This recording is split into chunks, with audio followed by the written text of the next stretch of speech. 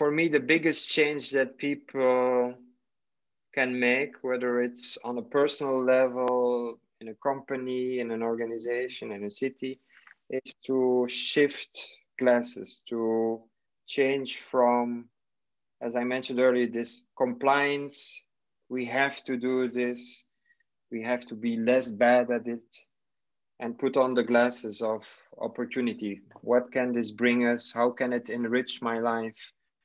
To start biking more instead of always taking my car, to start eating plant-based, etc.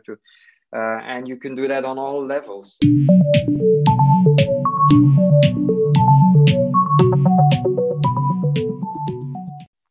Serge de Gheldere is my guest on this episode of Inside Ideas, brought to you by 1.5 Media and Innovators Magazine. Serge is CEO and co-founder at Futureproofed, a company driven by the belief that a sustainable, fossil-free future is a better, more attractive future. Serge believes that it is within our power to reverse the climate crisis and build a fossil-free circular economy. Taking action represents the biggest business opportunity of the century, and action will sort the winners from the losers, both in business and amongst cities and nations. Serge co-founded Futureproofed, a leading sustainability and climate action company serving both cities and businesses with a digital tool to collaborate, develop, monitor, and implement their climate plans. Futureproofed Cities is the current trusted and used by 140 European municipalities. That is unbelievable.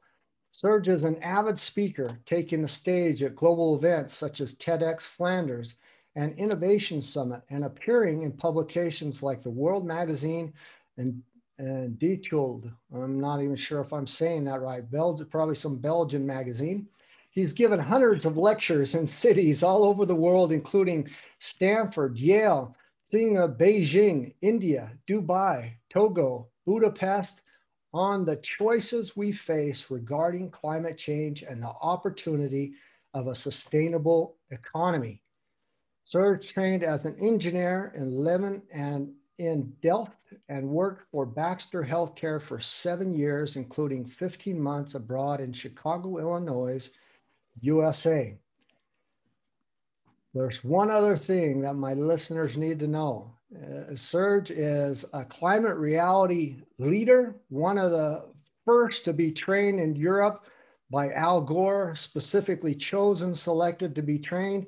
And I really am glad to see him and to have him here. Welcome to the show, Serge. Thank you, Mark. What a great introduction. Thank you. You're most welcome. I'm so glad you could make it, and it's good to see you. Our paths have kind of crossed over the years with climate reality, and you know, I've stalked some of the things that you've been doing online, and it was just really nice to, by chance, have the opportunity for this to work out because we both do things in innovation. I received a message that we should get together and align and speak, and through Innovators Magazine and 1.5 Media, and I'm glad it worked out because you're a great man and been doing this for a long time. So your original training was in 2006 in Nashville, Tennessee, and you were involved a little bit before that as well, but after that you've kind of done your own thing and refined it and made it such a popular, I don't know, a good cause to be following, and I think it's taken its course over the years. So I'm excited to set out with you today on a little deep dive dialogue discussion, and I want to start off the bat with, probably to get it out of the room, the elephant in the room. How in the hell have you weathered this year, this pandemic? So I know some personal things have come your way, but Black Lives Matter, the pandemic, and many other things happen. You've had these years of experience and focusing on climate and solutions and trying to put a positive spin on what actions we can take. Has any of that helped you weather this craziness we've occurred this year? Yeah, it's been a crazy year. But first, let me tell you, I was really excited to learn that you were actually in the first a group of trainees with Al Gore, which was still held at his ranch in Tennessee. That's so exciting. I was in the second training and I found it an incredibly eye-opening experience, but I never actually met one of the true pioneers. So that's great. Now about this year, it's been personally for me a strange year on many levels, because in last year in end of October I was also diagnosed with leukemia. So it's been not only the difficult year that everybody had with everything seemingly crashing down together in the world. Terms of what happened with, as you say, Black Lives Matter and COVID, and then the election and all of that.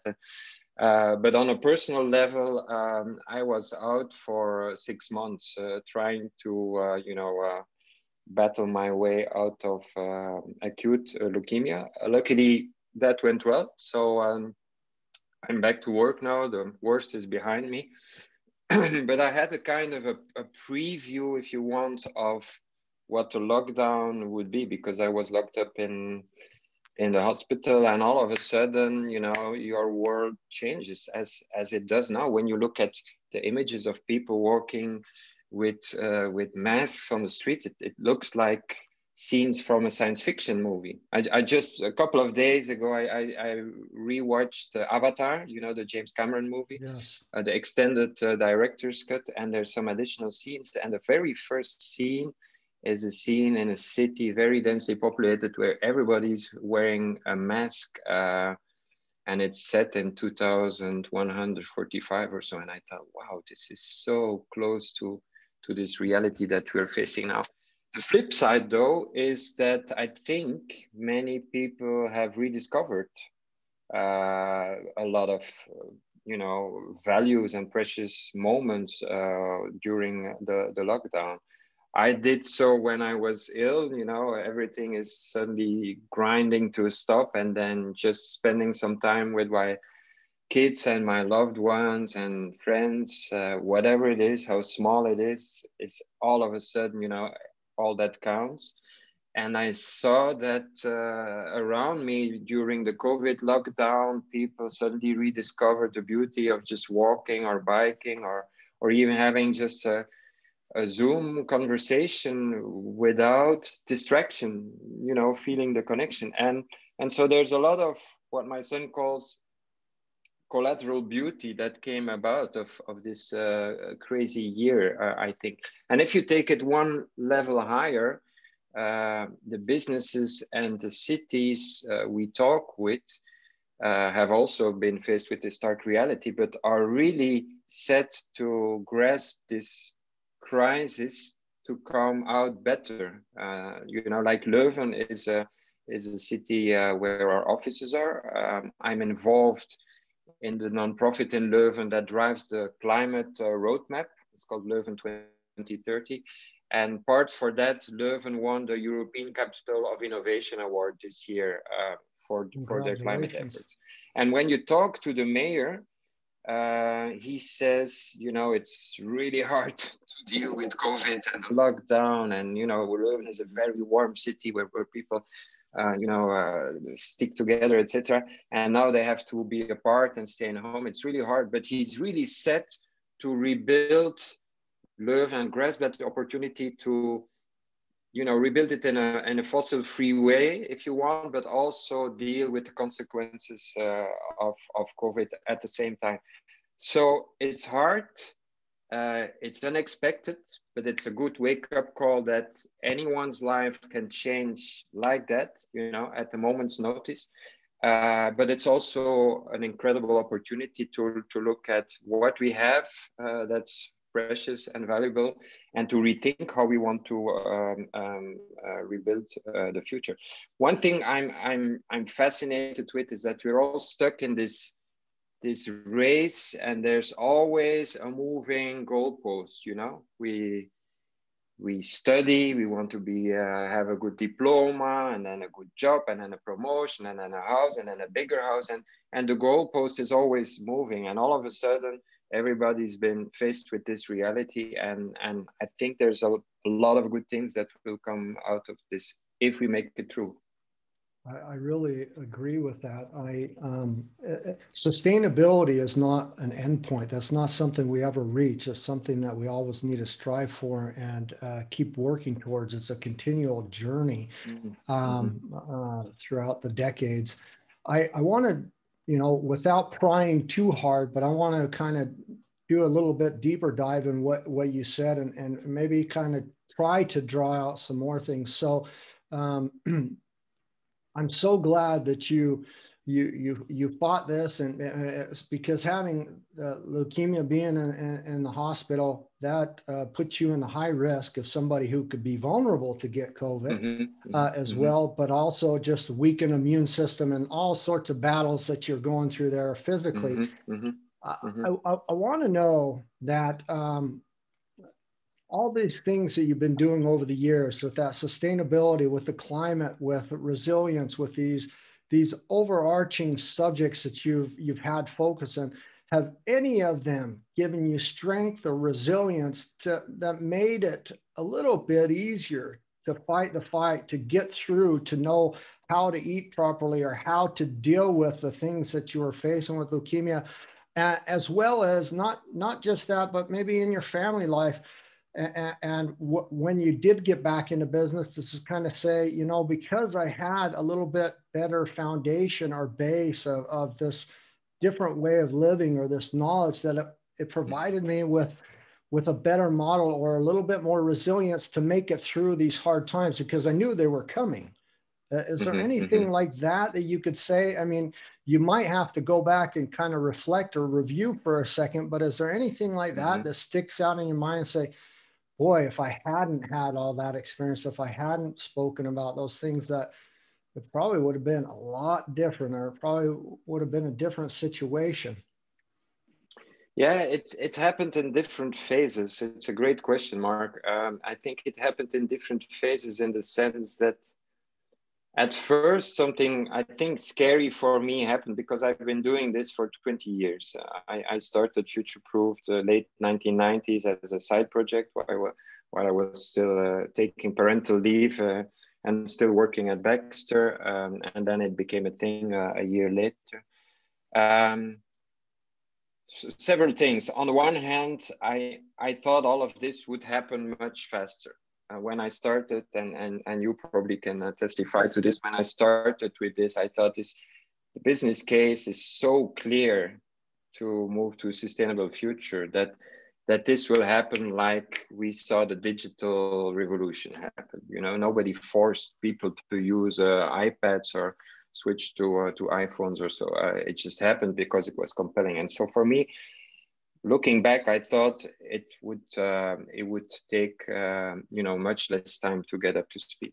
But when I was in the hospital, something scary happened, in the sense that they say with healthy people, they have 1,000 wishes. With sick people, you have one wish, and it's really to make it through your condition. And all of a sudden, very quickly, everything focused to just that. This being said, when you are in a hospital and you see what's happening or not happening, and especially how fast we see the change, the signs of climate change, the things I've been speaking about for years that seem to be materializing, like methane emissions and possible tipping points that you are triggering, etc. Very, very scary stuff.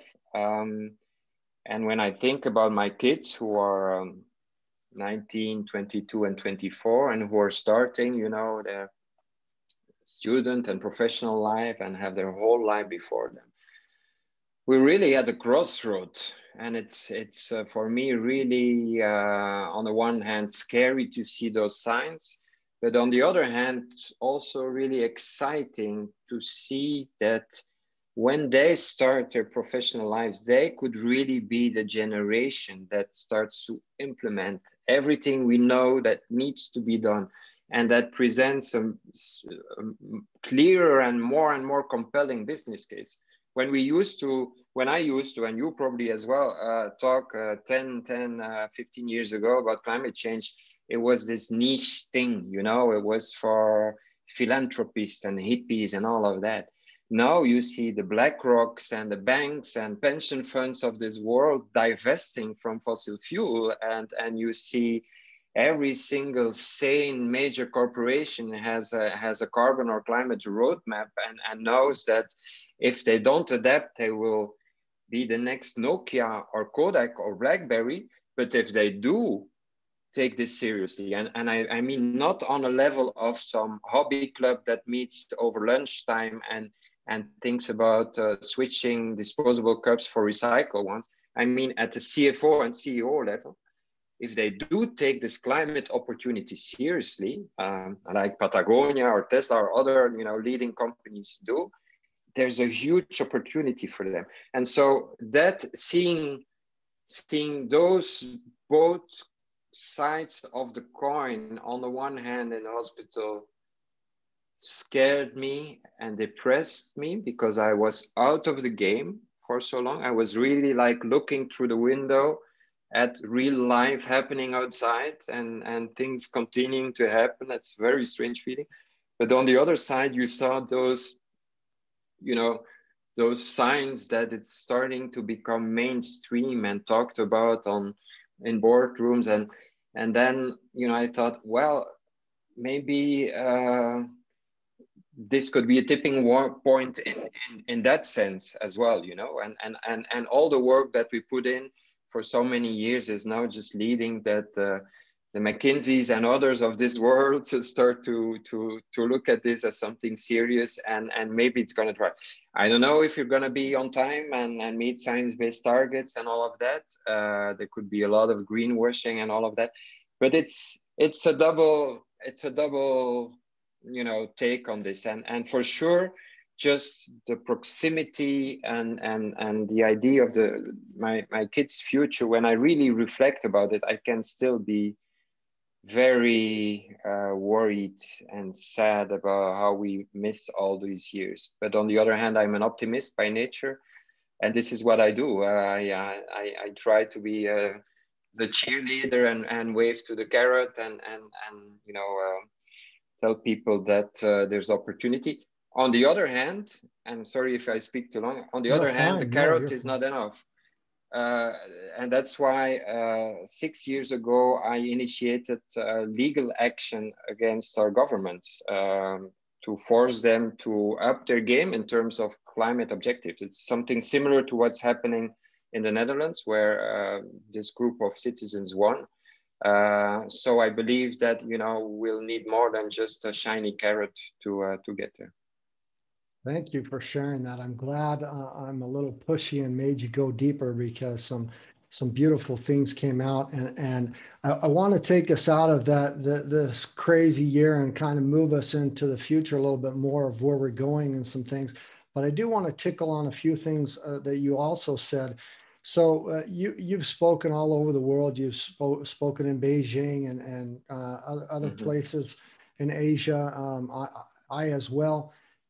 For years that I've been speaking there'd be times where I'd go there and a lot of people were already wearing masks, and there was no COVID. It wasn't also in the time of SARS or any of that. It was surely because of the extreme air pollution and there was some really heavy things going on in the air.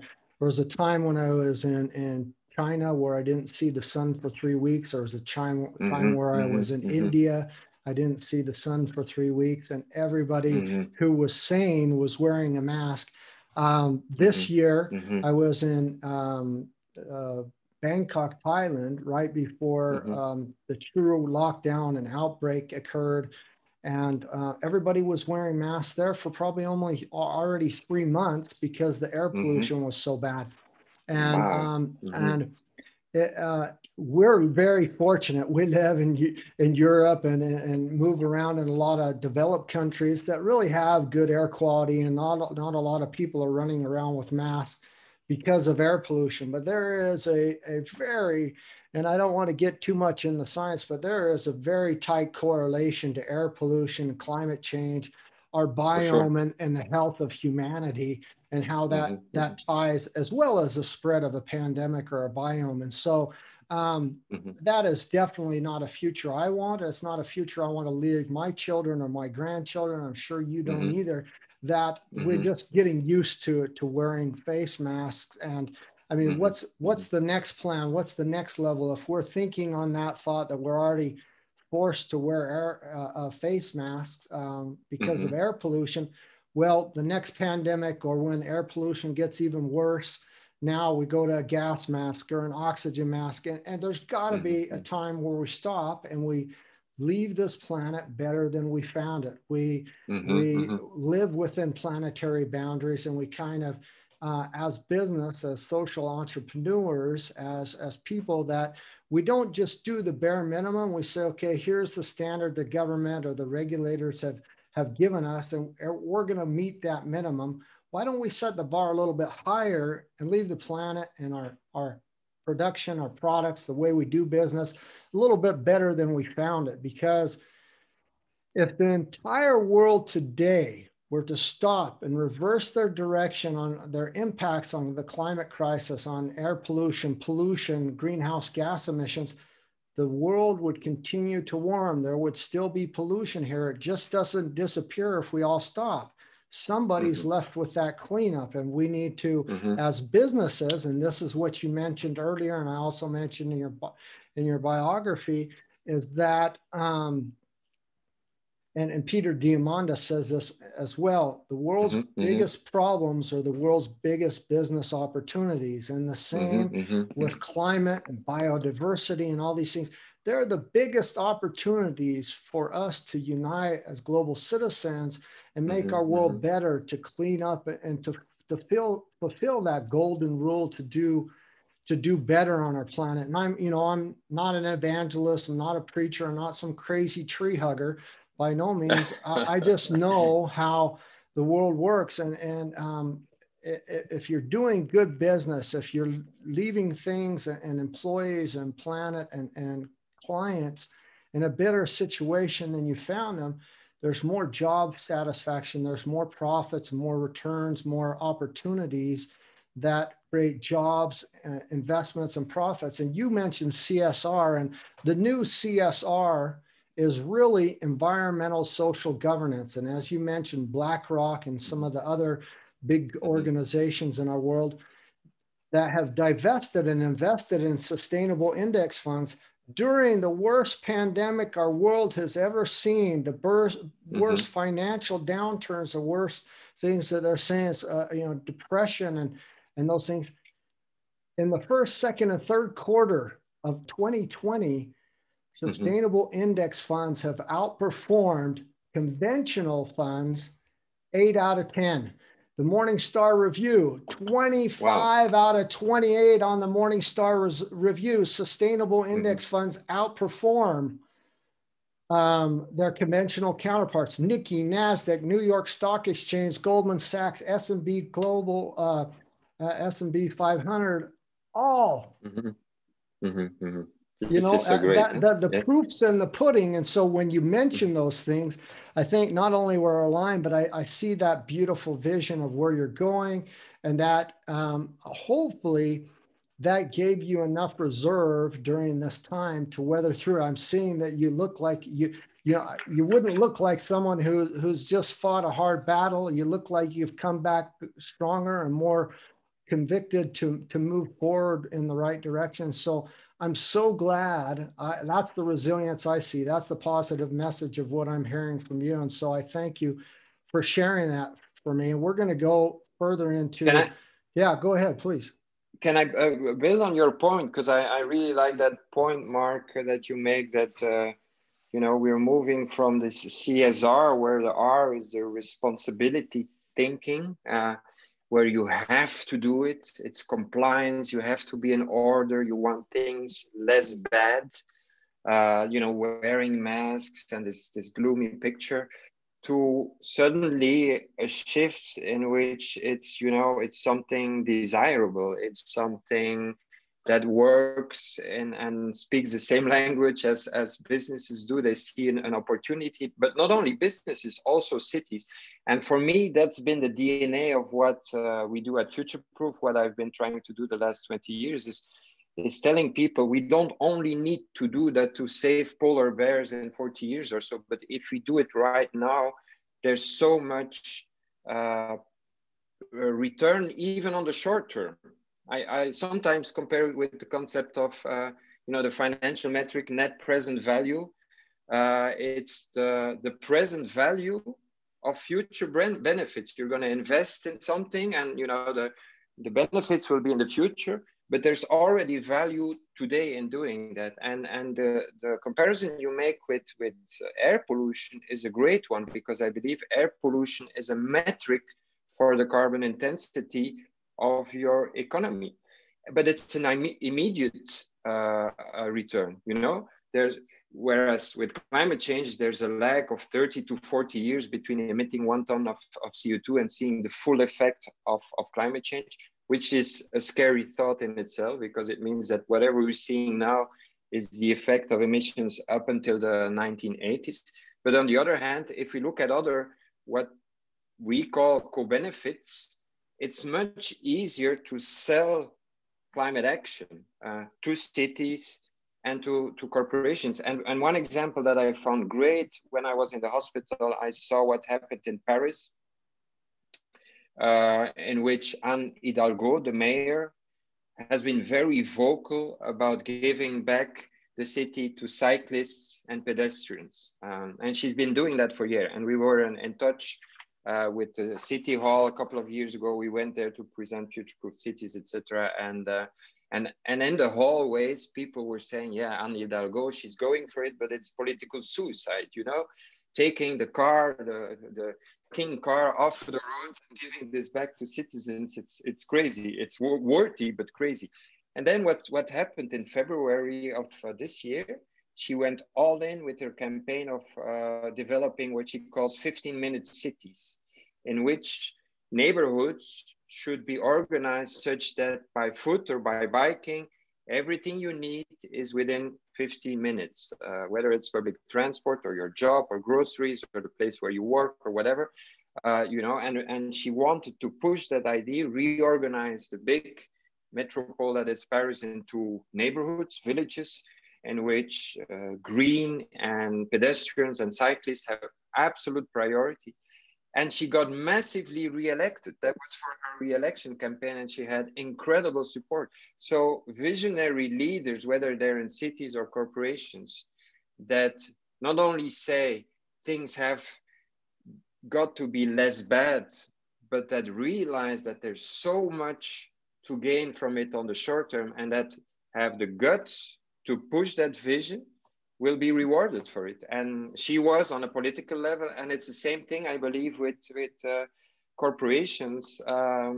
Again, Tesla, I think, is the most inspiring example on the front of automobiles. Everybody laughed at them when they started 15 years ago, and it was, you know, it was a toy, a go-kart, etc. And bit by bit, and they never sold it just for the climate, you know, even though that's their mission, accelerate the advent of sustainable energy. But they looked at the immediate benefits, make exciting cars that people will want. And all of a sudden they're a behemoth, and all of the established players now only wake up and see that they're missing big time on this opportunity. So what you mentioned, I think this shift from a compliance thinking to a climate opportunity thinking is really a key leverage point to help us move ahead faster. I totally agree. My first question really to get into things today is, are you a global citizen, and how would you feel about the removal of all borders, walls, divisions, limitations of humanity dividing humans from one another? That's a very good question. I never gave it deep thought like that, but it's a very good question. because I'm reading a book that's called How to Argue with a Racist. I'm just Yeah. in the beginning. I don't know if you know of the book. It's fascinating, and then you realize that those maps where we have arbitrary lines or those division based on pigmentation in your pigmentation level in your or skin, etc., and how we like to label and put people in categories and buckets, how artificial that is, and how little science, or evidence there is for categorizing people like that. But I never gave the thought I can of let you think really. about it for a second and tell you why I asked it, because I'm kind of leading in a direction I want to see, uh, if you've had some thoughts or if you've formulated over. So your business, Futureproof Cities, is working with cities all around the world, with cities outside of Belgium, across other nations and divides. Um, During this time of the lockdown, we've had a lot of, Black Lives Matter, people of color issues, Mm-hmm. issues Mm-hmm. about strong nationalism and things. But Mm-hmm. there's been a few things that are really global citizens during this time. And let me tell you, one is food, is cross Mm-hmm. borders when humans haven't.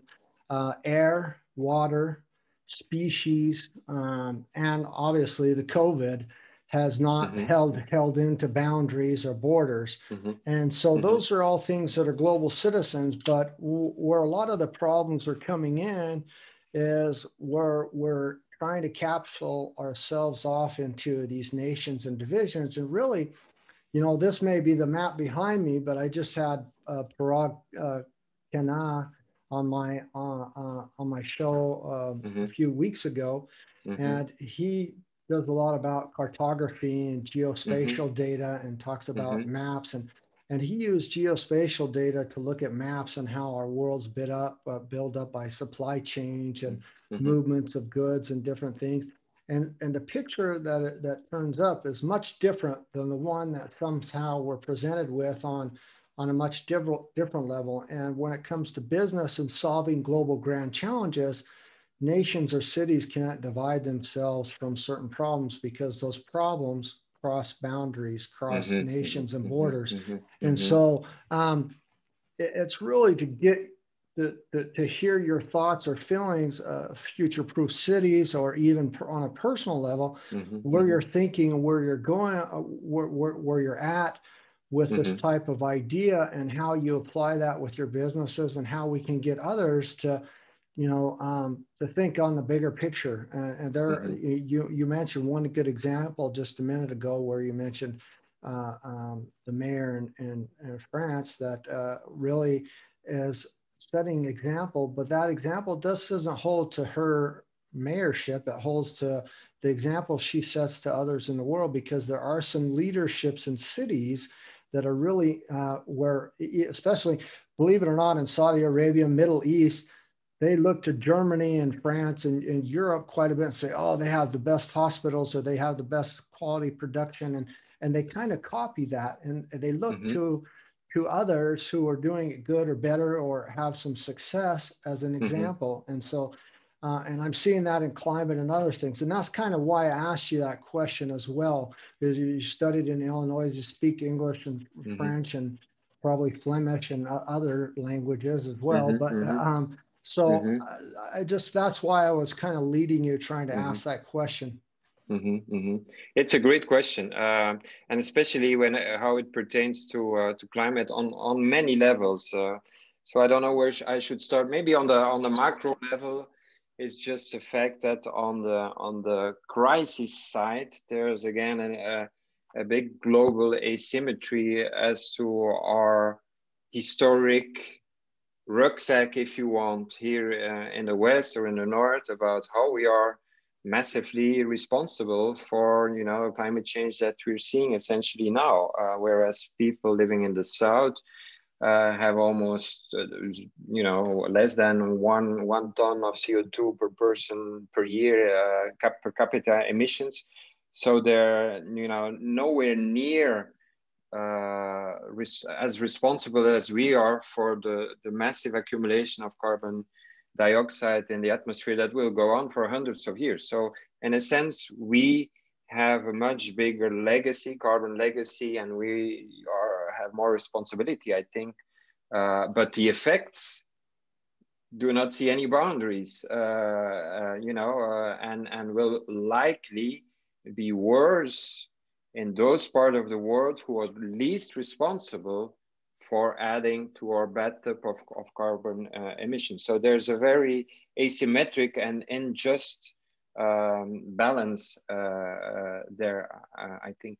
On the other hand, on the solutions part, again, when you look at what our future looks like, from a very high level, we're essentially just moving from fossil to renewable energy. That's the basic of our way out here. And when you look at the solar income, this is a very new kind of resource that's not concentrated in Saudi Arabia or in the Gulf states, very dense, concentrated, source of all the energy that the world needs, leading to all the problems, your geopolitical problems and wars, etc. If we are serious about moving to renewable energy, now the solar income is spread much more equally across borders. And if we can tap into that opportunity and help those nations in the South build on that and capture that, it could completely flip, also this power imbalance, if you want, of having a bit of concentration here and there. So that's, again, I think, an opportunity. It's very tricky. As you said, Mark, you also spoke elsewhere when doing your presentations on climate, etc.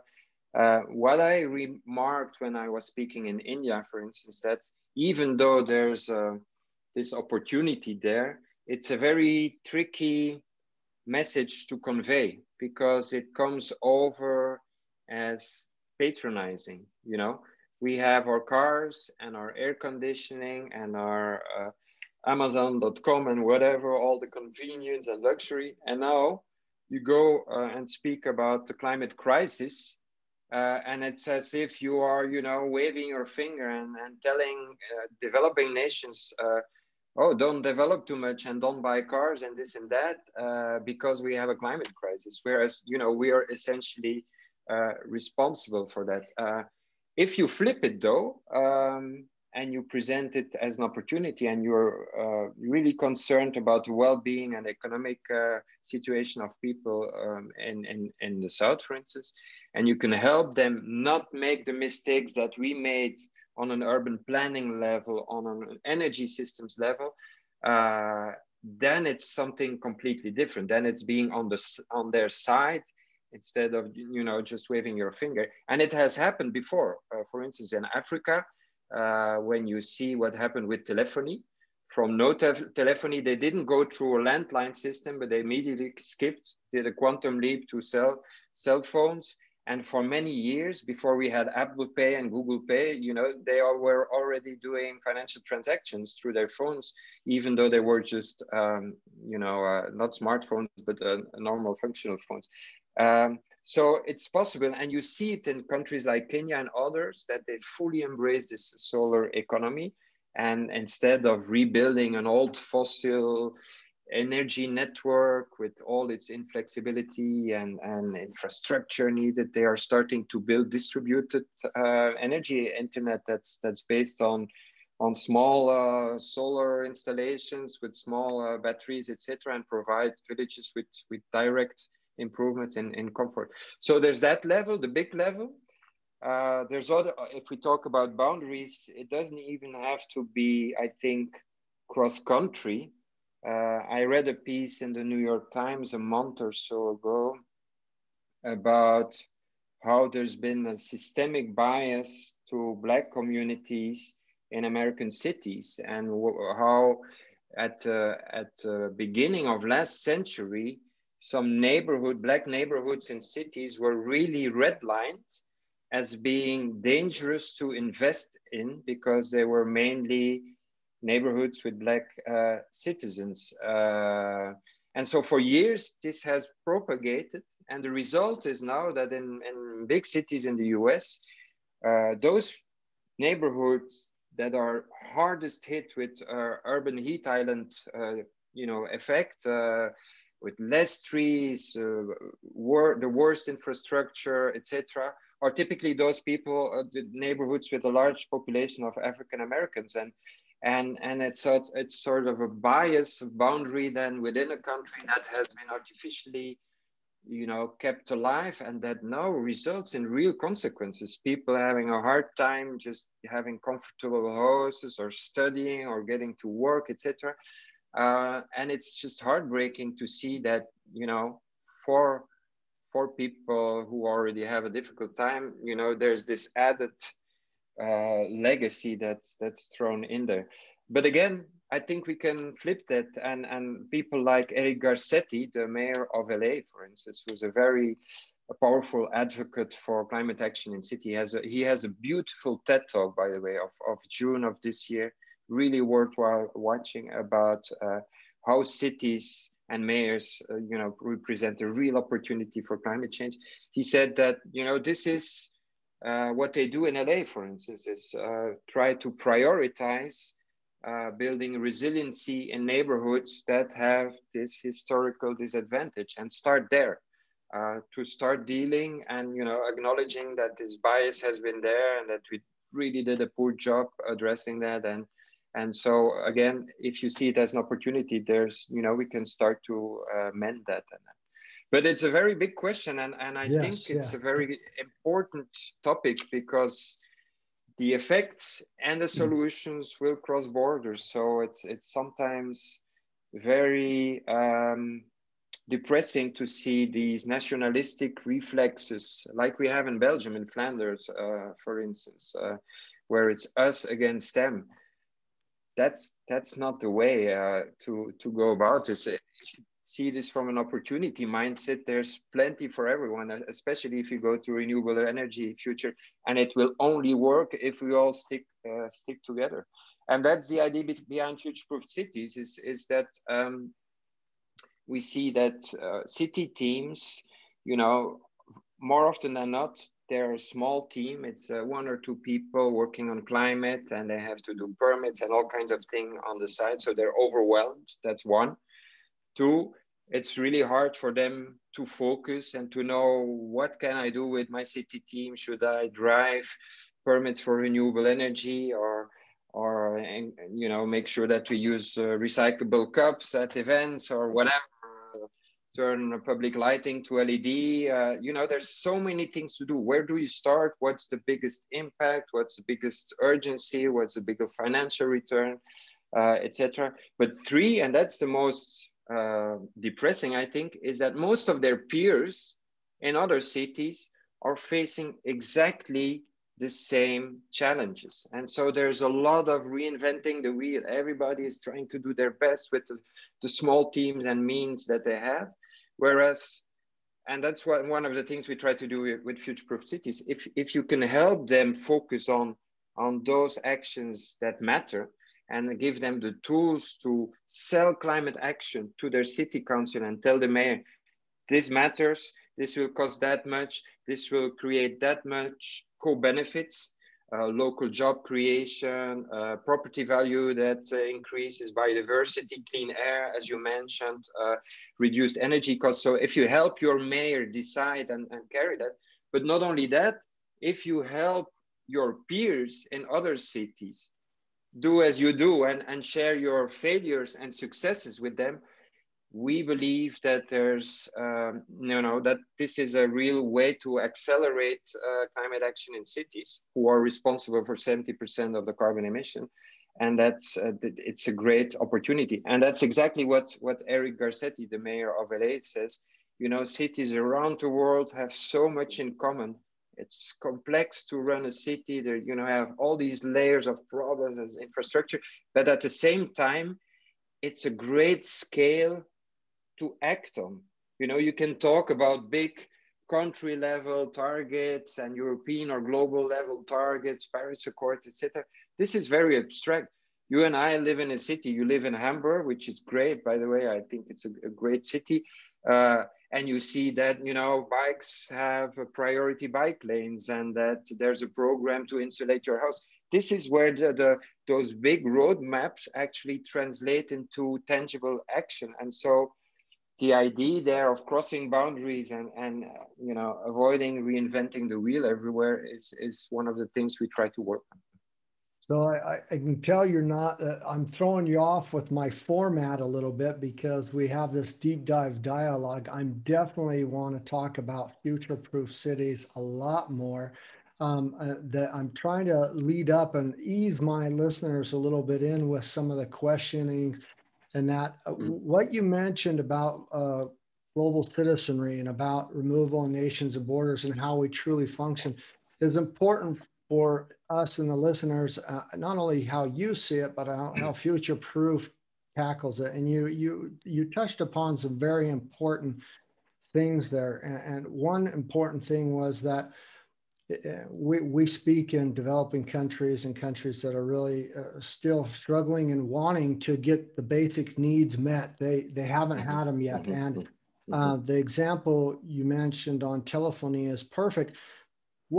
What we want is by no means not them to develop and not them to have super infrastructures, but we don't want them to make the same mistakes that we've all made before, and actually leapfrog some of those infrastructural mistakes that we've made in the past and get them up to one that's got a little bit more resiliency, definitely more sustainability in it, and one that is easier, profitable. It's a better model. And that's kind of the things that we're talking about. And so I love that you touch upon that because it's absolutely vital. But that's where future-proof cities really comes in, right? As far as I understand, you're providing some tools and some services for cities that makes their life a lot more easier, but also is kind of a form of a global operating system, as something that kind of can be unified with a few other cities and almost helps them leapfrog some of the older systems or some of the pains or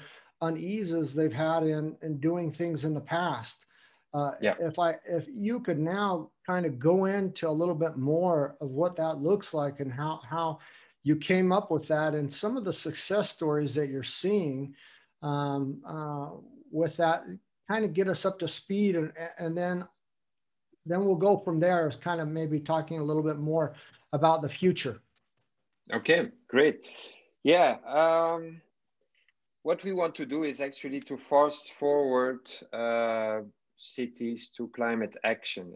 When you look at climate action in cities, there's three parts really. It's starting by knowing your baseline, knowing where you are in terms of emissions, CO2 emissions, and knowing if it's mainly from housing or transportation or industry or power generation. You know, just have an assessment of where you are, and this is typically done through studies, etc. It involves consultancies, like we used to do a lot in the past. We were a consultancy, and we worked, and we won tenders, and we worked for cities. The second is drawing up a plan. What should I do first?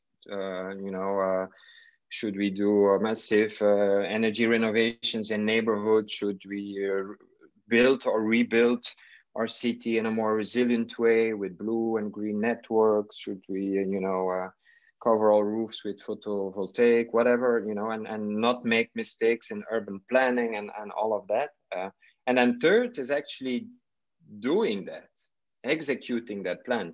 And we want to fast forward to that third part because the first two are the most important to get started, but the third one, implementing, executing, have a transformation in your city is the litmus test, really. That's what's all about.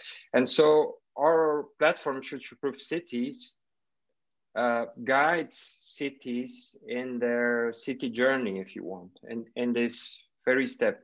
And we try to meet cities where they are, because the usual suspects like Hamburg, Heidelberg, Copenhagen, Stockholm, Paris, they're way ahead of most others. They have a vision, they have a big team, they know exactly what they want, they know the tools to get there. For instance, Stockholm, there's a great TED talk about that, how they introduced congestion charge, for limiting the movements with cars and entice people to take public transport or use their bikes.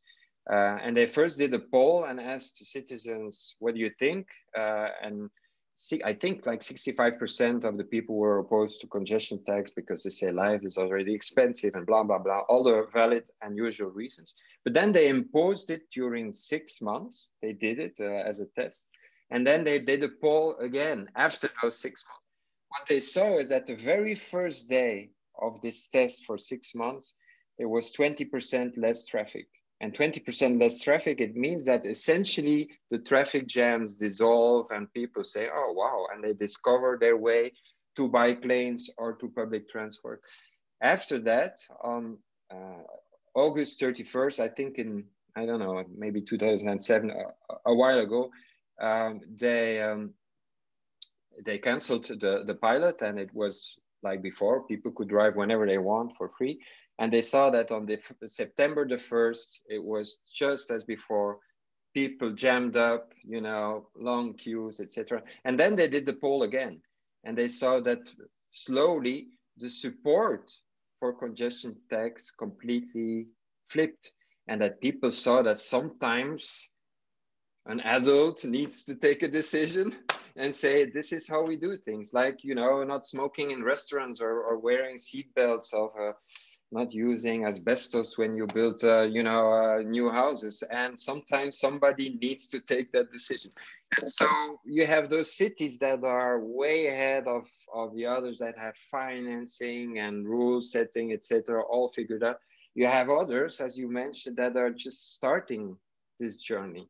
And with Futureproofed Cities, we want to meet them where they are. And if your need is just to establish your baseline and draw up a climate plan about what you can do, this is what we will help you with.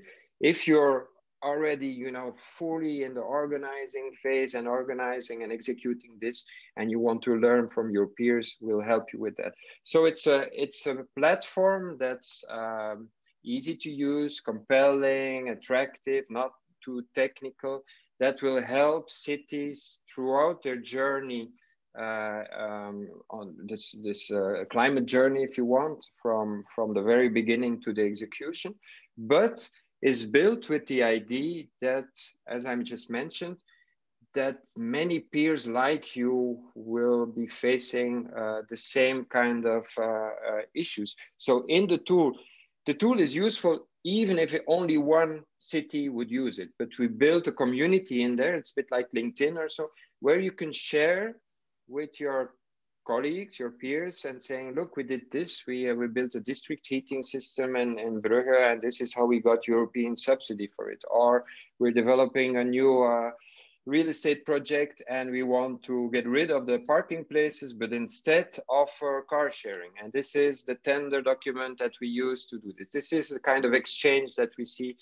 on the platform. And then we bring our user base together. We used to do it physically before COVID, because it's mainly users from Belgium now, but we're starting in Spain, Sweden, and France also. And we bring these users together because they have a real, need for being connected and talking to their peers and seeing what works and what doesn't. The first part, we're also just to close on that. The first part, we just made it public and open source. So we have now, the database engine of Futureproofed Cities that we open source. We call it Launchpad. And it covers all 95,000 municipalities in Europe. So any city in Europe can go on launchpad.futureproof.com and see their carbon emissions, see how it's been evolving in the last couple of years, see if it's transportation or mobility. And so we want to, skip that part and move to the real important stuff, which is how do we get this financed? What are the co-benefits? Who's doing what? How can we collaborate with the team whether it's a city team or a team with your peers, and focusing on this action. And this is what we try to do. It's a modest thing though, Mark, because we cannot claim that a tool or a platform like that will change the world or solve the complexity of climate action and climate action in city. It's a small thing we can do, but it's like you would have Strava, workout app, or Dropbox, or Spotify. Better tools to get your goals done. Better tools for better progress. I have a few questions or a few comments as well. So I do a lot of ESG advising and help companies, and basically it's for the end of the year annual report that they do after the year. And the way that has typically worked, and I want to see, this is what I hear out of you, and also what I kind of want to make a comment about, is that the end of the year comes and say, okay, we got to put out our annual report.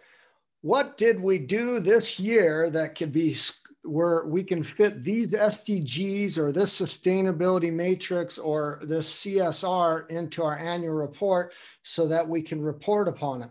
What I hear from Futureproofed Cities, and that is it's more action-based. So it's like, what actions can we take and projects can we place and start now to manage and record and to have that data, and then create projects and actions that will lead us to more monies, more funding, more actions, that at the end of the year, we'll actually have some actionable, fun things to report on at the end of the year. Say, and they're all success stories. They're all, some could fail or some could go wrong, or you could have a learning curve, but the majority of them are all kind of an action-based transition, a journey to the end of the year.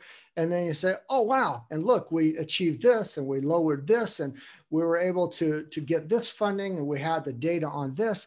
And that's what I hear out of what you're saying. And that is the key. And that's also what I advise all those companies that I deal with on as well, is instead of waiting until the end of the year and see how you can fit your annual report into the SDGs or the Paris Agreement or CSR, why not set actions and projects and things at the beginning of the year and then have these wonderful, fun, actionable things throughout the year that at the end, or at the end of each quarter, at the end of each month, you say, oh my God, we reached this many people, or we had this, draw down our emissions this much, or we had this positive impact, and excite and rally your customers, your clients, your corporation, your organization around that. And then at the end of the year, when you report, it's not a greenwashing, it's such a positive story and narrative that they say, holy shit, wow, this is fabulous, this is terrific, and it's great. And that's kind of what I hear out of what you're saying. But I had a couple questions, and I'm almost wondering if you could go a little deeper in it to me, because you talked about these congestion maps and congestion tax and things. Are you using geospatial data? Are you using systems dynamic modeling, any of this? Or is this a little bit more analog to get that information, and that's maybe more the future? What kind of tools are you providing them where they can say, wow, this is something fabulous? Can you tell us a little bit more on that? It's a very good point, Mark. So as you summarized well, this is what we try to do. So we help focus on implementation. We make sure teams have everything integrated in one place instead of having Excel and MS Project and this and that, all over the place. And we help them collaborate. And it's this exact shift that you mentioned from a reporting mindset to an action mindset. That's what we try to do with Futureproofed Cities. I'll get to the geospatial data question in a second. One of the key elements that I didn't mention is that we focus on those co-benefits as well of climate action. As I mentioned in the earlier discussions, we believe there are short-term benefits for climate change, and it's the same thing for cities. So instead of having this reporting hat, as you mentioned, oh, it's the end of the year, what can we tell? What makes a good press release? It's again, what are the intrinsic co-benefits of driving climate action in a city? And there are many, and we visualize those in the tool. As I mentioned, can be, you know, job creation or cleaner air, but there's also a very strong financial case to be made. And so one of the things we built in there is what is called an abatement cost curve, in which you've seen these maybe, in which you can see how much which will each action actually cost or yield, because many of the things are actually profitable, and how can I bundle those into, you know, package of measures that will have a big impact CO2 wise, but will still have some profitability. And if you do that, you think in terms of, you know, project development. You think like we've been doing city transformation for decades. When you look at a new, I don't know, a new sewer system or a new square or public lighting or whatever, you know, we see city transformation happen all the time, and it's being planned, organized, financed. And for some reason, when it comes to climate action, we're stuck. It's like, yeah, it's too costly and we don't have any money for that. And, you know, if you see there's the same way as doing infrastructural change and improving a city, it's no different than that. So we offer those tools to help with the city transformation in a collaborative way.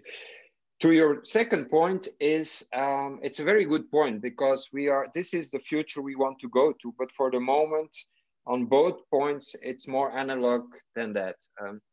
In fact, the very first iteration of Futureproofed Cities was all about better, higher resolution data. Like you said, geospatial data, we looked at cell phone data, real-time data from utilities about gas, water, electricity use. We had access to all of that.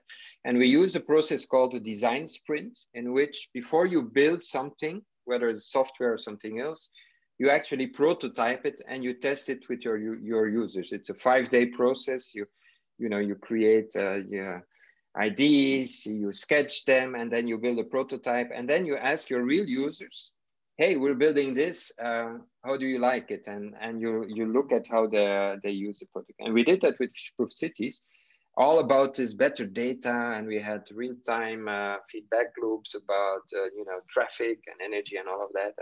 And cities said, great, yeah, that'd be great, but it's not helping us solve our current problems, which is, get this climate actions, the opportunity of climate action up to the priority of the mayors and the city councils, so that they take it seriously and that we can, get going as we do with other city transfers. So that was their main question. And so we kind of put that on the back burner a bit. But now as we grow bigger, we have what is called an API, an application programming interface. So we are able to connect and export to other platforms, and you see the rise of digital meters. You see initiatives like, for instance, Google Environmental Insights Explorer, which is a platform in which they have 3,000 cities mapped, and they look at the traffic flows. They look at the opportunity for solar PV by having detection of the type of house, etc. So there's all kind of new sources of data available. And our vision is to, where useful, again, for the city teams, because there's a danger that we would fall in love with our product and that we build a solution in search of a problem. That's a real risk. So we always are informed by the questions and the challenges that our city teams experience, and they say, hey, we need to do this, or this doesn't work well, or we don't understand this, or this has never been used. This is what drives our development team. But we see that in the future we'll be able to connect to better sources. So we're really open for that, and certainly looking at it. The second point is the third point is even more pertinent. Do we look at this from a systems thinking perspective? And that's really interesting that you mentioned that, because the genesis of Futureproof, the company, actually is very driven by systems thinking. The book that made me switch careers, if you can say, I was in the medical business before, is called Natural Capitalism by Amory Lovins. You may have heard of it. And it's all about systems thinking, about how if we look at the big picture and take everything into account, we can actually, drive improvement in a much better way. And this applies to cars or data centers or heating of houses or, building factories. Instead of just improving one little bit, improving, for instance, I don't know, the rolling resistance just of your tires, or improving 3% efficiency of your engine. If you start by making your car lighter, you will need a smaller engine, and you will need smaller hydraulic systems, which in turn will reduce the rolling resistance and all of that, And so it applies for many things. Looking at it in a systemic way is always the way to go. Again, it's not like that yet in Futureproofed Cities. We're at a more basic, if you want, a list of 100 plus pre-calculated measures. It's like a Spotify catalog, if you want, of solutions for mitigation and adaptation with nature-based solutions that we adapt to a regional context. So this catalog will be using different data in Sweden than it will in Spain, for instance. But they're not interlinked yet. They're not seen yet from a systemic way, but we are going there. That's not, we're it still takes too time. small. Yeah, it What's takes that? time. It takes time. Yeah. So, I mean, but I appreciate you answering that. And yeah, no, there's always that journey, and it takes time to develop, especially the good things. And I look forward to really seeing that develop and see more. But it sounds like a fabulous idea, company doing good things, and exactly different than, as I mentioned before, than what we're used to seeing, which is really where we need to go, a little more actionable, a little bit more positive help for cities, which they really need. The cities have the unique ability to be a lot more flexible than big nations or countries, in the respect that there's not as much separation of ministries on what they can do, so they can work more in systems in a lot of respects. So there's quite some benefits, and so I'm really glad to see it, because that's where we live. We live in cities, not in and so it's nice to kind of go bottom up for the resources and make that shift and change. So thank you for telling me about that. And I have a few more questions before we wrap up, because we've already been talking quite a bit. I haven't even hit on the most important, hardest question I have for you today. It might make you think for a moment, but it's the burning question, WTF, and it's what we've all been probably asking ourselves this year. And it's not the swear word, although we've been asking ourselves that. It's, what's the future? Serge, what is the future? Wow, that's $1 million question. Again, it's hard to answer that honestly. It's really hard. I think I was asked this in a podcast a month or so ago, and I was taken a bit off guard by this question,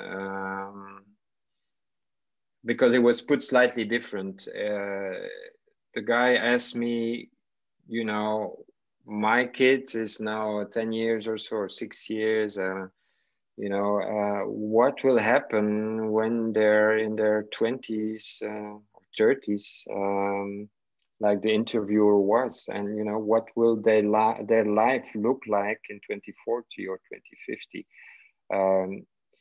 And it took me a bit off guard, because a point that I mentioned earlier, even if we were to be successful and really moving off of fossil fuels quickly in time, following the science-based targets, we have this delay, as I mentioned, of 30 or 40 years. And we know that whatever we do, how successful we are, things are probably going to get much worse before they get better again. And that's sometimes, I think, a very hard thing realize, because on the one hand we have this terrible division. I don't know if you saw the Netflix documentary, The Social Dilemma, about one of my the good big idea friends, that the Tristan internet. Harris, was in that, and he'll actually be on the podcast in a couple of weeks. So, Oh, really? yeah, That's amazing. So,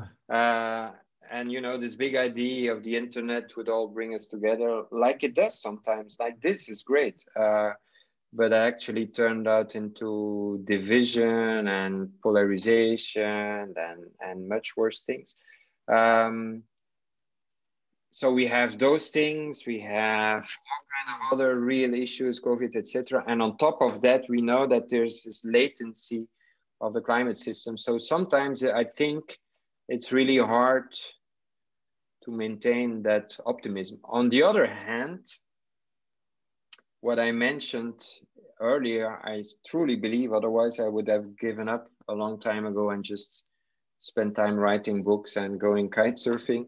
On the other hand, I really believe that we are now seeing the advent of the tipping point with the divestment campaigns, with the automobile and fossil major under pressure, with the leadership that cities are showing, and the response that people give when you create 15-minute cities, or you prioritize bike lanes, or you create plant-based tasteful food, or all of that. People are embracing that because it's better, and then not just the niche of early adopters, but it's reaching a wider audience, reaching the mainstream. So that makes me very hopeful, and so I'm torn about the future, and I want to believe that we will be successful and be in time to tip also the balance in favor of a more attractive fossil-free economy and society. But I don't want to be naive, and you know it better than anyone probably. We're not there yet. There's a lot of hard work to do, but I'm hopeful. I remember when I did the Al Gore training, the first night we went to House of Blues with the people, and Al Gore was there, and we talked, and he said that at the time he had already been doing this for years or decades. Years, yeah, probably. And he said it felt very solitary for this time. And I know that we joined, the cavalry was there. He probably said the same thing to you.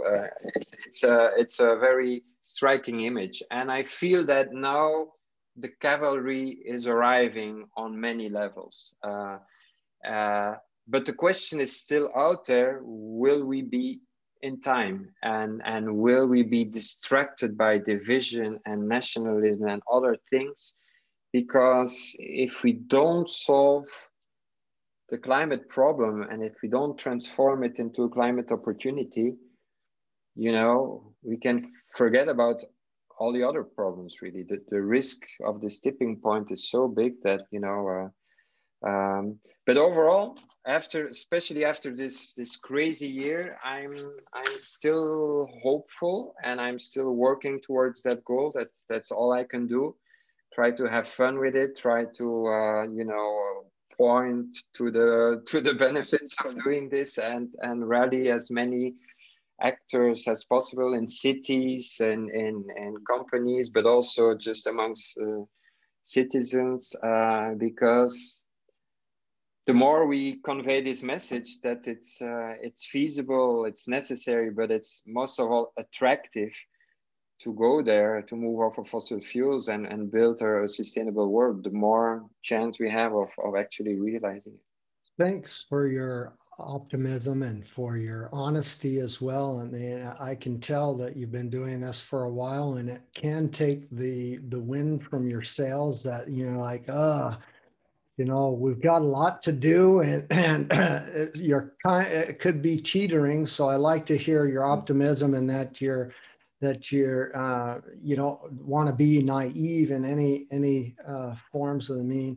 I truly believe in How about you humanity. though, Mark? Yeah. I truly believe in humanity. I believe that I understand the exponential function and how quickly things this year has shown not only all sorts of things bubbling to the surface, but has shown a microscope on all the problems in our system.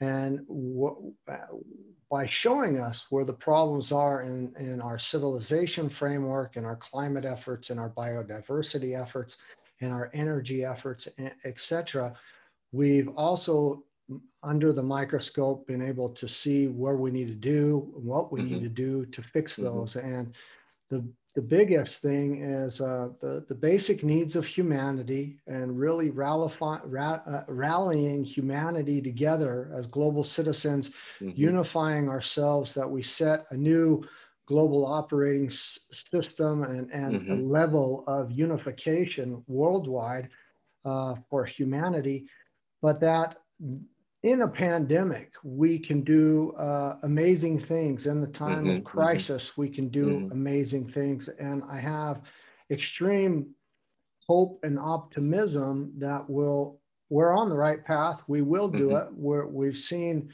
the take up of new leadership and shifts at the beginning of this year. The beginning of this year started out with a bang. It was a decade of action, lots of movements, a lot of companies reconfirming, making some actions, some positive steps. And now so even more, not just the financial returns that we're seeing through ESG investments, first, second, and third quarter, and what should be a horrible year for everybody, shows that by having a better model, by having a better system, operating system to do those in, which is environmental, social governance, connect ourselves with the planet, but put planet first, that we don't harm our resources and our energy sources for the future, is really a better model. And once we really understand that critical mass will put us on this exponential roadmap to solve a lot of problems and do it in record time. The thing that you mentioned that was interesting is that, and I mentioned this in the very beginning, if we all stop today to pollute, to hurt our environment, and we all were doing the right thing, every business, every individual, it wouldn't be enough, because our planet continues to warm, it continues to heat and have climate crisis. As you said, it could take, anywhere 20 to 30 years to see.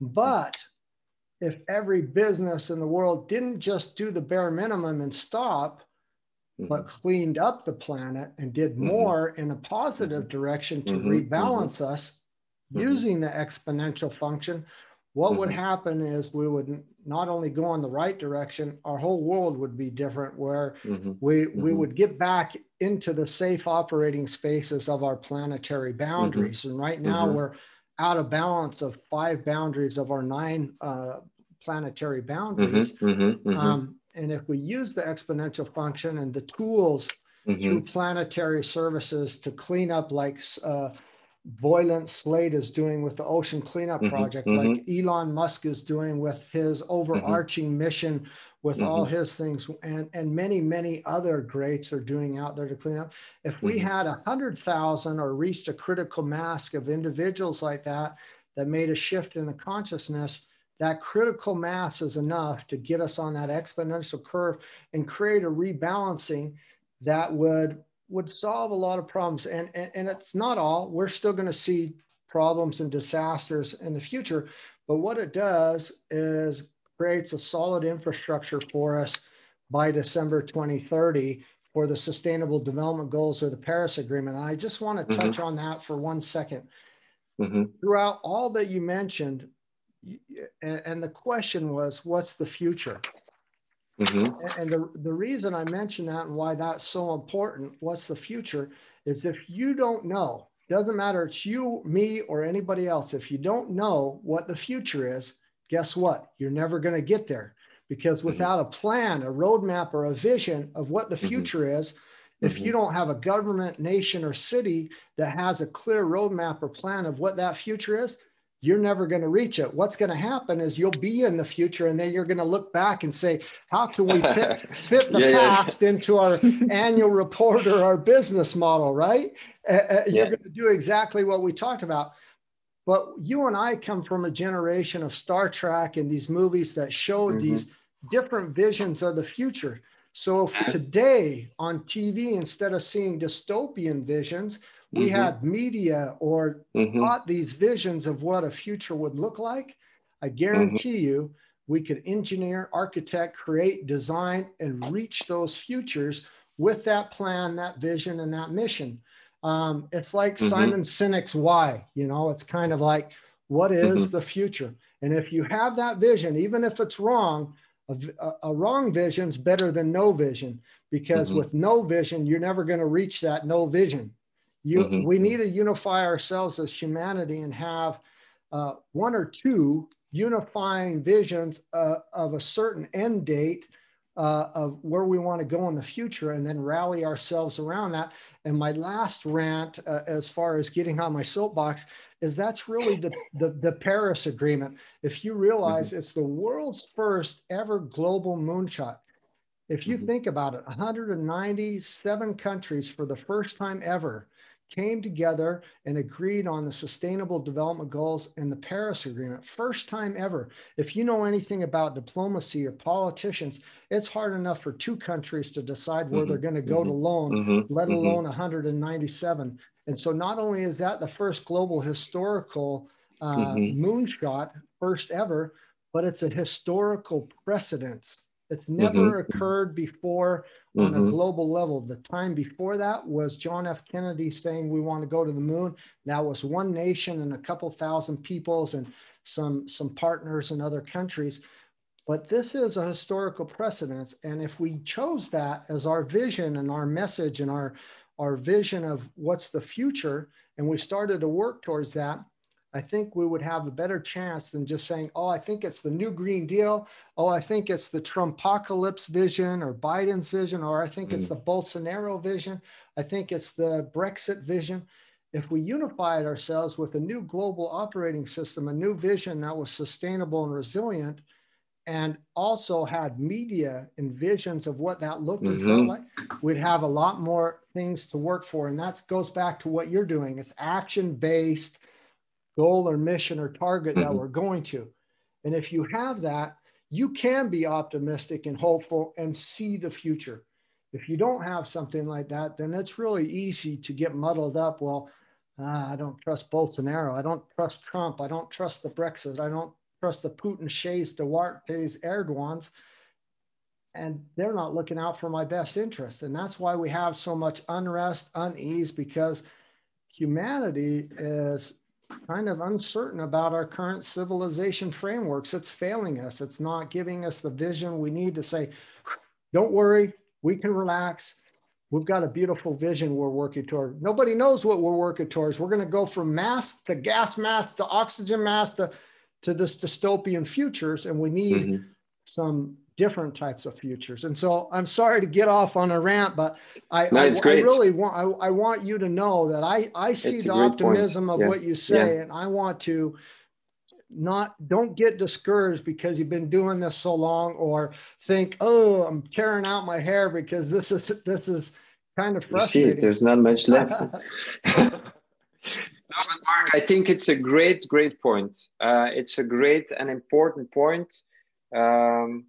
I've been criticized about being too much about this vision and what could be. And then my business associate, for instance, is a very grounded guy, and he's about how things are, and we need to step into the shoes of businesses or city teams, etc., and understand that reality. And both are valid, of course, because if you stay up there, financiers or others will say, yeah, okay, well, keep dreaming. But if you don't have that vision, as you said, it's a very valid point.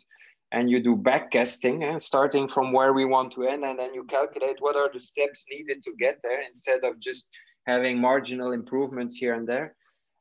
It's a great point. And as you say, it's kind of happening. The Paris Accord, it's, 5 years ago. But what we see with the European Green Deal, for instance, is like a translation of that Paris Accord for Europe. And it's for the first time that it's so front and center for European Commission, while at the same time we're disagreeing with nations, and we have the Orbans and others, you know, Hungary, and, you know, terrible things happening and nationalism flaring up.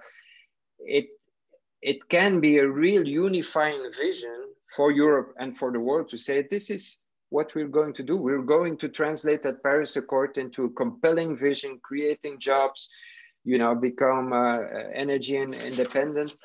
And as you say, one of the most exciting things to remember when you have this vision is the power of exponential improvement, learning rates of solar or wind or EVs. And when you see how that's progressing and how that could lead us to this future, it's true.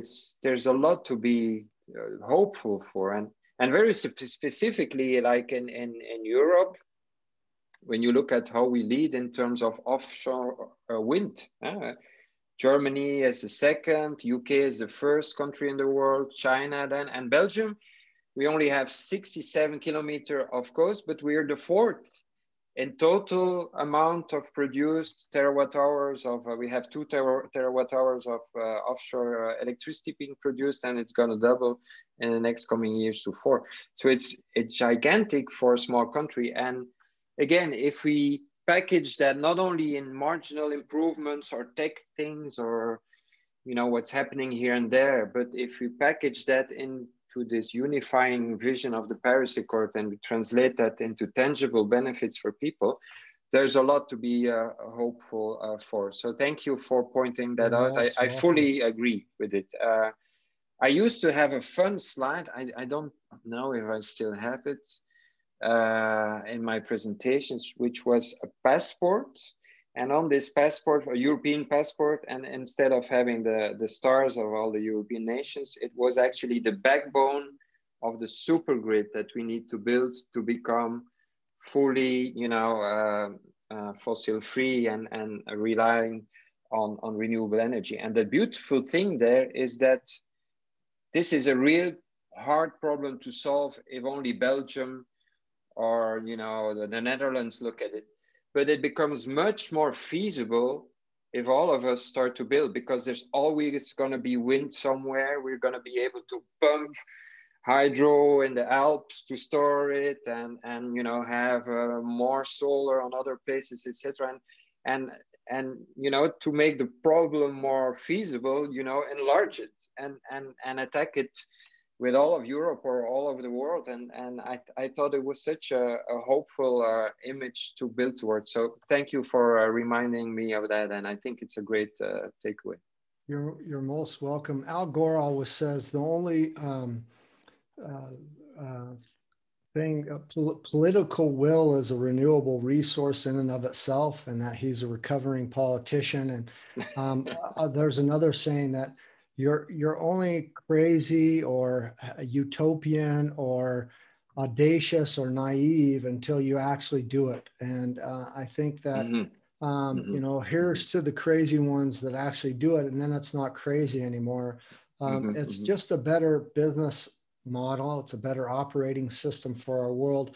I only have 3 questions left for you, and then we'll wrap it up. And they're really selfish questions for my listeners, because it's something to give them a little empowerment and a little bit something to take away from Serge and Futureproofed Cities. And that is if there was one message you could depart to my listeners, a sustainable takeaway that had the power to change their life, what would it be, your message? For me, the biggest change that people can make, whether it's on a personal level, in a company, in an organization, in a city, is to shift glasses, to change from, as I mentioned earlier, this compliance, we have to do this, we have to be less bad at it, and put on the glasses of opportunity. What can this bring us? How can it enrich my life? To start biking more instead of always taking my car, to start eating plant-based, etc. To And you can do that on all levels. And, you know, switching the way we look at the world is on a systems thinking level. When you look at what Donella Meadows proposes, we can turn the dials and knobs and improve a bit here and there. But just like to your prior point, if you look at the world differently and you see this as an opportunity, it becomes very different. It becomes something you want to do instead of something you have to do. And then there's a lot for you for the taking and to get going. So I think that's probably the most important thing people can do now, and more are doing so. That's beautiful. What have you experienced or learned in your professional journey so far that you would have loved to know from the start? Yeah, the biggest thing there is don't just have a great idea, but think about your customer. There's always a customer, even if you're in a nonprofit or you want to solve malaria, or you want not just to be thinking about you. Oh, I have this great idea for a product or a service or a business or whatever, and go out and do it. No, whose problem are you solving? If you're starting an artisanal bakery, what do people need and want, and step into their shoes and try to really understand their needs, and then build something for them that you can reliably provide, and make sure that you can pay your bills and the salary of your team with. But really always start from your customer and truly listen empathetically and test your ideas, etc., and then build whatever you're offering to them. That's probably one of the most important things Perfect. in business. So I see Futureproofed as an sustainable innovation company, and Futureproofed Cities as a form of a planetary service that you offer to cities. City service, which really goes in the direction of sustainability, environmental, social governance, and the bigger picture, biodiversity, and kind of the big climate issues, the big energy issues of our future. What actions could startups, innovators, citizens, or decision makers take that would help to accelerate the impact that your field could make in your company and future-proof cities? What could they do to help you to accelerate your impact? Well, that's a great question. Thank you for asking it on your podcast. It's a bit opportunistic, and just to ask for things, but the help that we can have is to build out the network effect. If you go to a platform like Strava, which is I don't know if everybody knows it, but it's an app to track your running and biking activities, etc. This app works great if just you want to go run or bike, and you can track your performance and have inspiration of what tracks to run, etc. But it works even greater when there's a group of people cheering you on and telling you, hey, Mark, you should really check out this great trail in the woods, or, I set out a bike journey of 5 days in the north of Germany that you will like, blah, blah, blah, etc. Then it becomes even greater. And I think we're still really at a micro scale with Futureproof Cities. We have 140 cities, even though it already represents something. When we look at their investment, it represents 4 billion euro in investment in climate action. Collectively, those cities save 350 million euro a year with their energy savings and 1 million ton of CO2. It's not much, but it's a start. If this were to increase, and our goal is to go to 1,000 cities in a couple of years, the value of this for each of the cities becomes much larger. You know, you'll have a team of experts at your fingertips if you want in the community, and not only again the pioneers, but cities or municipalities just like you. And I think if there's any way to you know help us increase that what they call network effect, and then our cities will be served better, and we have a better chance of accelerating climate action and be on track. So that's our vision. It's easier said than done, but slowly but surely we're moving in that direction. So if anybody can help, you know, spread the word about us and have people try out our demo or reach out to us, that'd be great.